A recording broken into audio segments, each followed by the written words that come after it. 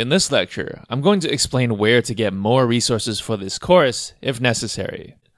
This course has a time limit through no decision of my own, but luckily, I've already created many resources that you can make use of for free. To get to these resources, you'll want to go to lazyprogrammer.me/numpy. So what can you find here? First, everything we do in this course will be in Google Colab.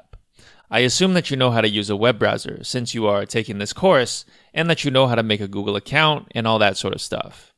In case you don't yet know how to get Google Colab, I have a video on how to set that up with your Google account. So if you scroll down here and go to Environment Setup in Collab, that's where that is.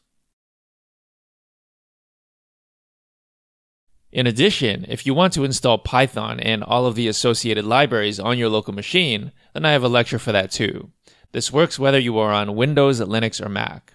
But I focus mostly on Windows in this lecture, since Windows users seem to have the most trouble with installing things. Today, I would personally recommend using Anaconda on all platforms, since they seem to have worked out some kinks that would give people problems in the past. You should make use of virtual environments, since this will allow you to install specific versions of libraries and even specific versions of Python. There are other resources here as well.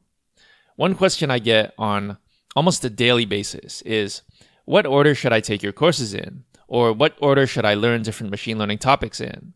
And those questions are answered through these lectures with exactly the title, What Order Should I Take Your Courses In?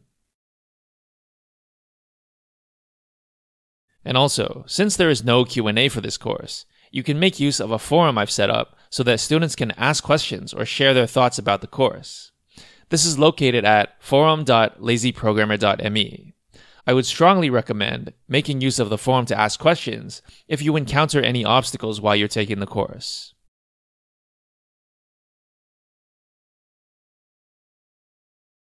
Next, I want to mention that this course will have a code-along format. That means you are strongly encouraged to put your hands on your keyboard and type the things I show you. This is not the type of class where you should download a notebook and look at it and hit the play button. That is even worse than useless because you are simply wasting your time. In fact, in none of my courses would I ever encourage you to not code. On the other hand, the material in my other courses is complex enough that coding along does not make sense. And so I don't want you to get accustomed to coding along, since this is the only class of mine where you should actually do that. If you're interested in learning more about why that is, I would recommend watching this lecture, Should You Code Along? Now that being said, if you want to have a look at the existing notebooks I've written for this course, they can be found on the same page. Obviously, the title in the notebook that you see in the lecture videos will be the same as the title for these links. But again, try to code by yourself and don't just copy code or stare at code.